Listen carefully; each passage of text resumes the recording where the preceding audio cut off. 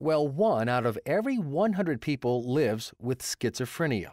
Nearly 3 out of 100 live with serious bipolar disorder.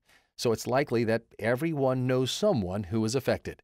And our next guest organization believes that every person living with a schizophrenia-related brain disorder deserves treatment.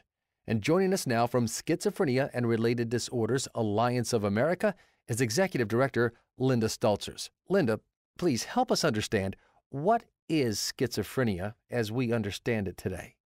Schizophrenia is a brain illness, a neurocircuitry disorder due to a combination of genetic and environmental factors.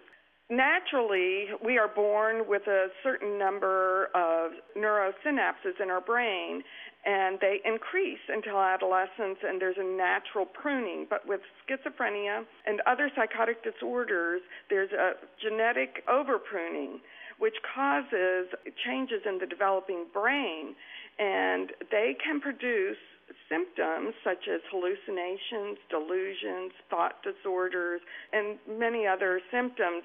They can be experienced early in childhood, but often they aren't evident until adolescence or early adulthood. Individuals with family members who have schizophrenia are at risk, but it does not mean that you are destined to have it.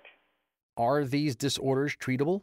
Absolutely, schizophrenia is treatable, as is schizoaffective disorder and bipolar disorder. Early intervention is powerful in helping people to recover, and ongoing comprehensive treatment is most successful, which includes psychoeducation and support for the individual and their family, psychotherapy, medication management geared to individuals' needs, case management, and work or education support depending on the individual's preferences. The tragedy is that our current approach is to incarcerate our brothers and sisters as facilities housing 200,000 to 400,000 or more individuals with serious brain illnesses. That is a crime. Well, what can we do to take action? Join our brain campaign and become a brain health advocate.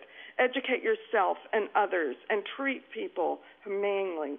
Consider the bills before legislature and contact your legislators to support the bills you choose. Contact the police academies and insist that all of our responders be trained in de-escalation. Well, that was Linda Staltzers. You can learn more at sarda.org.